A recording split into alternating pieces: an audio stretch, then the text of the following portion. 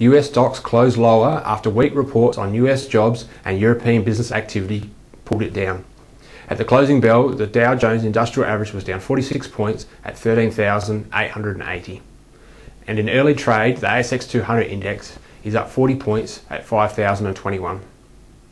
In company news, Western Areas has reported a sharp slump in first half profit as commodity prices weakened, and it recorded a non-cash impairment charge after walking away from an exploration joint venture with one of its peers. The Australian Nickel Mining Company said its statutory net profit in the 6 months to December fell 91% to $2.1 million. Shares in WSA are down 10 cents to $4.22. In other news, Santos's full-year statutory profit has dropped by nearly a third, but underlying net profit was up 34%, and the oil and gas producer still expects to meet its production targets in the 2013 year. Revenue rose 18% to $3.3 billion, driven by higher liquids and gas volumes.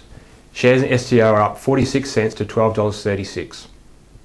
And in local currency, the Australian dollar is up slightly against the greenback this morning, currently buying 102.92 US cents. I'm Tom Wood for Baker Young Stockbrokers.